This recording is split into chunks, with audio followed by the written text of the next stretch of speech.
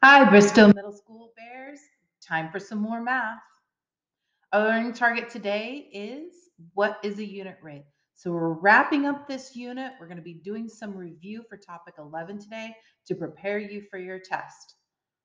We're going to be talking about constant speed, unit rate, unit price, and per. Remember that unit and per mean one.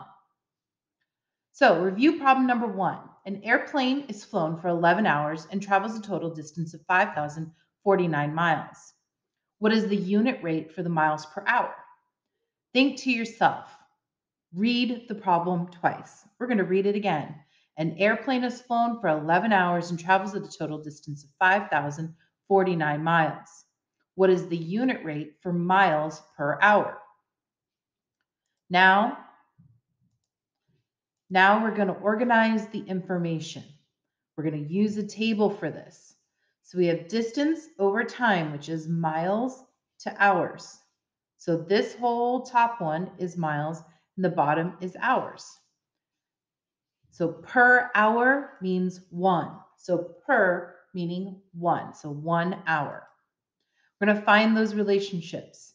So we're going to take the time, and time goes to time, and miles goes to miles. But we don't know how many miles per hour. That's what we're trying to determine. To determine that, we're going to divide both of them by 11 because 11 divided by 11 is 1. 5,049 divided by 11 is going to give us our unit rate for miles per hour. We're going to go ahead and solve the problem. You can plug this into a calculator. 5,049 divided by 11 is going to be 459. So the answer is the unit rate is 459 miles per hour. Review problem number two. A vehicle uses 12 gallons of gasoline to travel 516 miles. Complete the table to show the equivalent ratios. Then use the table to determine how many gallons of gas were used to travel 344 miles. So we're going to read the problem again. A vehicle uses 12 gallons of gasoline to travel 516 miles. Complete the table to show the equivalent ratios. Then use the table to determine how many gallons of gas were used to travel 344 miles. We're going to organize our information. It's already given to us in an organized fashion. We already have it organized into a table, so we don't have to do more at this point. Find the relationships. Well, we can see that our ratio down here is 12 to 516. So we're going to use that to help us figure out the unit rate. Okay. We're going to divide both of those by 12. 12 divided by 12 is 1, and 516 divided by 12 is 43. Again, that gives us our unit rate. We're using the unit rate to help us figure out how to fill out the rest of the table. So we go from 1 to 43, multiply both of those by 2, and we get 2 to 86. Now we're going to do 1 to 43 to 4, and then we're going to multiply both of those by 4 now because 1 times 4 is 4. 43 times 4 is 172. Going back to that unit rate again, 1 to 8 is 1 times 8 is 8. 43 times 8 is 344. Then we use it to fill out the last part of the table because we still have to fill out the whole table. 1 to 16 is 1 times 16. 43 times 16 is 688. Now we're going to solve the problem.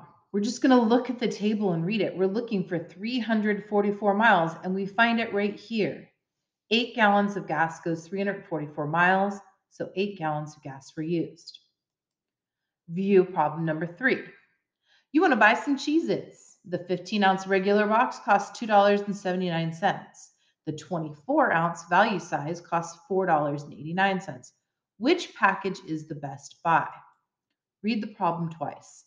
You want to buy some Cheez-Its. The 15-ounce regular box costs $2.79. The 24-ounce value size costs $4.89. Which package is the best buy? Organize the information. Draw a table. The box size, the price, the total ounce, and then the price per ounce. We're organizing this information here. So we're organizing that information. We have our regular box size, it's 279, it's 15 ounces. The value size is $4.89 and it's 24 ounces. Find those relationships. The price divided by the ounces is going to give us the price per ounce. The price divided by the ounces is going to give us the price per ounce. So on the first one, $2.79 divided by 15 ounces is going to give us 19 cents per ounce. $4.89 divided by 24 ounces is going to give us 20 cents per ounce. Now we're going to solve the problem. We're looking and we're just reviewing these two. Which one is the better buy? The regular size or the value size? The regular size is the better buy. So our answer is that the regular size is the better buy. Moving on to problem number 4. Store A sells 30 pounds of rice for $5. Store B sells 25-pound bag of rice for $3.50. Which store has the best buy? We're going to read that problem again. Store A sells a 30-pound bag of rice for $5. Store B sells a 25-pound bag of rice for $3.50. Which store has the best buy? We're going to organize our information into a table. We're putting that information into a table. So store A, the price is $5 for 30 ounces. Store B, the price is $3.50 for 25 ounces. We're going to find those relationships. The price divided by the total ounces is going to give us price per ounce. 350 divided by 25 is going to give us the price per ounce. $5 divided by 30 ounces is going to be 17 cents per ounce, and 350 divided by 25 ounces is going to be 14 cents per ounce. So we solved the problem by looking at it, and 14 cents is cheaper than 17 cents, so store B has the best buy. Review problem number 5. Every afternoon I ride my bike for 15 minutes. If I ride 16 miles an hour, how far do I travel? Read the problem twice. Every afternoon I ride my bike for 15 minutes. If I ride 16 miles an hour, how far do I travel? I'm going to organize our information, draw our table. So we have our distance over our time, our miles to our minutes.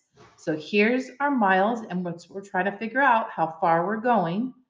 If I go 16 miles in an hour, you notice that this is just minutes. So we have to remember that 60 minutes equals 1 hour. So 16 miles per hour, 16 miles per 60 minutes. But I'm only riding my bike for 15 minutes.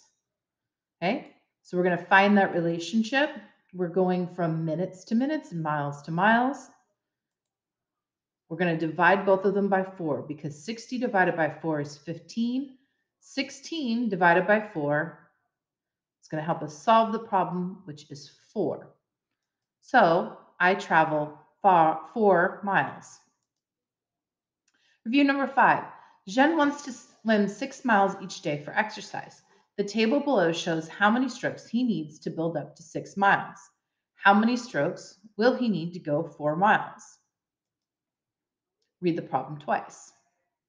Jen wants to swim 6 miles each day for exercise. The table below shows how many strokes he needs to take to build up to 6 miles. How many strokes will he need to take to go to 4 miles? We're going to organize the information. So here's the table that they're talking about, and it shows 1 mile, 2 miles, 4 miles, 6 miles. So the one that we're missing is the 4. We know how many strokes he needs to go 6, but we need to know how many he needs to go 4. So we find the relationships. Well, this right here is our unit rate, right? He's in between his swing, but he's going to tell us that's the unit rate. We're using the unit rate to find the missing spots.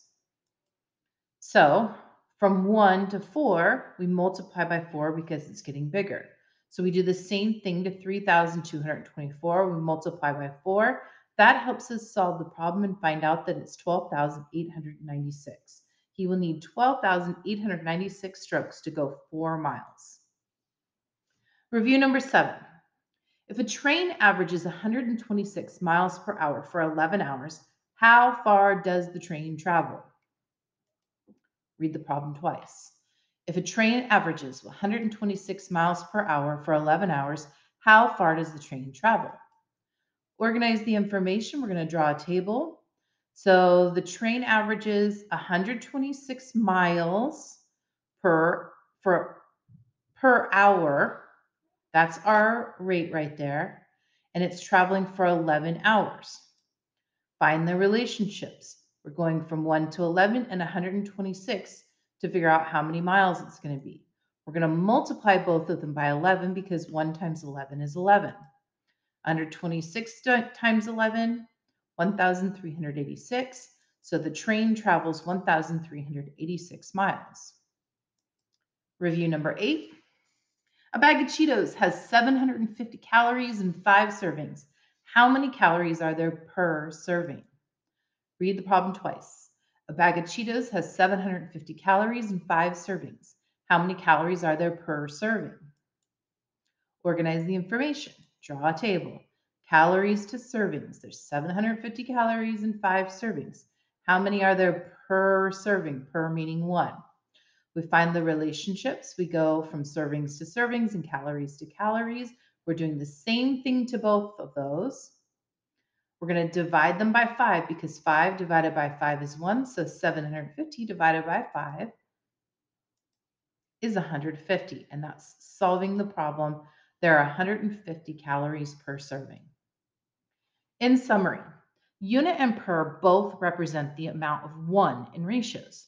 Organize your work to help you solve these problems. Until next time, keep practicing. Practice makes permanent.